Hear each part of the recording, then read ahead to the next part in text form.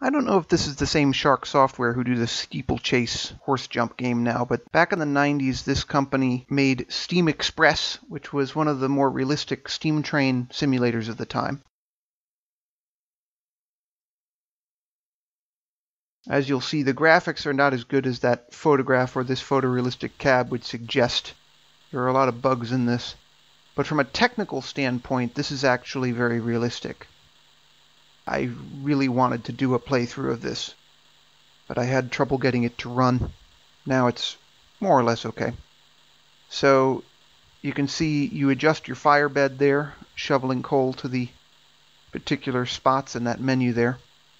The interface leaves a lot to be desired, actually. The throttle, or rather regulator, and cutoff positions are not marked. That might be a bug, actually. So there are a lot of things to dislike about this interface. But from a technical standpoint, this is a very realistic simulator.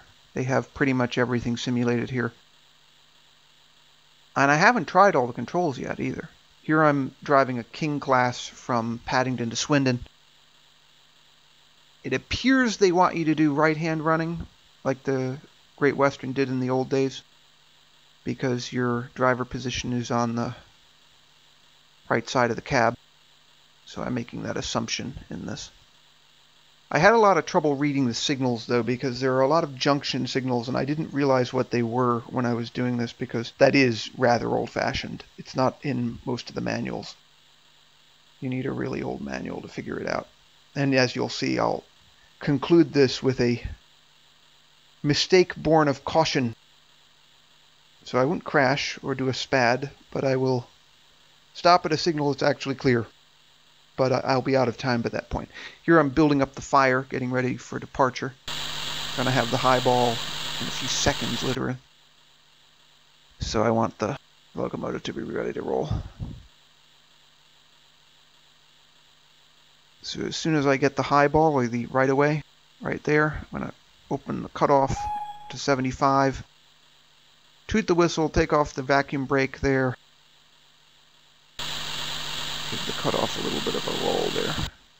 Unfortunately, they don't give you any indication of your cutoff position or your regulator position, so you have to guess it, which I don't like at all.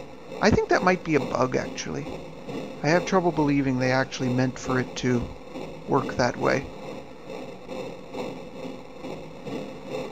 But I find that if you click on these areas, it will respond. So there we're crawling out of Paddington. And as I said, the graphics are as crude as they get, pretty much. They only show you signals and trees in your window there. But it is a very technical simulator, no question. You have to have your cylinder cocks open there. That's actually more realistic than Oron Trains, actually. Oron Trains doesn't have them simulated. Your damper is manually operated. Again, more realistic than Oron Trains. Strangely, your injectors are less realistic.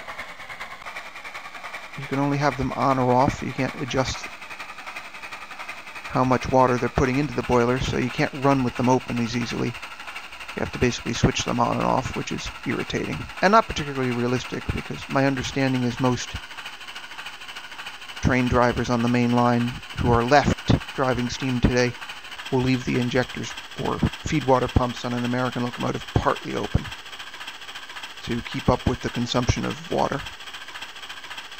It's just safer that way. And I'm already going 40. I think this is another realism mistake, but I have the difficulty set for beginner because I don't know what I'm doing, you know. Here I have an approach signal, so I'm going to slow down almost as soon as I was going. The higher signal is the main line, the lower signal is the turnout for this particular location, entering Westbourne Park.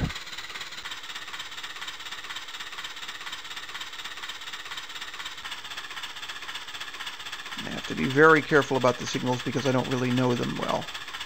And I'll explain my mistake later. Mostly I made it.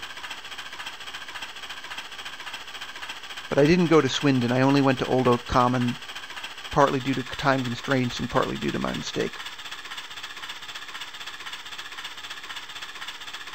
So I decided to click the damper off, let it breathe a little bit. I'm not somebody who is very good at working a damper, as I mentioned in another one of these videos, because I've never driven a real steam train. So everything I know from books, so at least for steam engines anyway. I did do maintenance work on Green Arrow when I worked at the National Railway Museum, but a lot of people can say that actually. So here I'm putting the brakes on, getting ready for the danger signal up ahead. And in line with real-life practice, I will crawl up to the signal. I will stab the brakes here to make sure my speed is down sufficiently. And that is considered very heavy braking there. So I actually am losing points. There is a point system in Steam Express, actually. This is heavy braking, so I'm sort of breaking the rules. It's not full braking, though. So let the brakes off and let the train roll up gently, waiting for that signal to clear. And if I have to stop, I'll stop.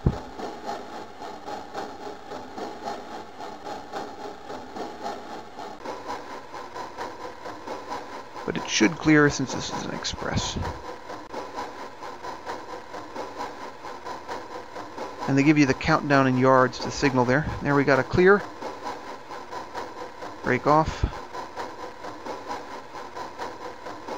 I have to reset my cutoff back up to 75 and open up my regulator again. Again, I think this acceleration is, even for a King class, a little bit too fast. But it's the beginner difficulty level, as I said before, so they may have made the performance better to make it easier for you. There's one of the trees. This first tree that I remember seeing. They don't really mean anything, they're just trees. Give you a little bit more of a sensation of speed. It doesn't even look like a particularly British tree, actually. You don't have too many evergreens except for in Scotland. And that's a pretty recent development anyway, because the logging companies wanted them to plant a lot of evergreens in Scotland. We are not in Scotland here. If you look at the map down there, in between Westbourne Park and Old Oak Common. You do have to adjust your cutoff down as you speed up. That's very, very realistic. A lot of steam train simulators get that wrong, but here it seems to be implemented pretty much perfectly. Basically, you open your regulator all the way as soon as you know you're not going to slip your wheels, and then ease the cutoff down and mostly drive with the cutoff, actually.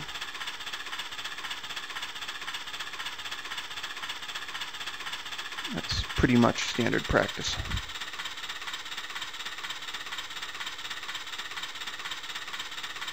Now, this signal is clear, but I note that there's a 45-mile-an-hour speed limit coming up, so I'm taking it easy. Here I have a clear for the main, but I'm still braking because I know that that is not likely to stay that way. I'm very suspicious. There's the next signal. Now this is actually a clear. Notice the higher one is cleared. The lower one is danger. And the lower one, that just means that we're not going to take the turnout. You can't take the turnout. The turnout is stopped. We're occupied. Most likely because there's a train in it. And as well as the points not being aligned correctly. But I misinterpreted this as a danger because I was thinking right-hand running, right-hand signals. I didn't know how these were set up, actually. It's not that I've never seen these before, it's just that it's been a very long time since I've studied British signaling, and I looked this up later just puzzling over what did I do wrong. And the answer to my getting stranded here is that that's actually a clear. It's just that the main is clear and the siding into Old Oak Common Station presumably is not. So anyway, that's it. Thanks for watching.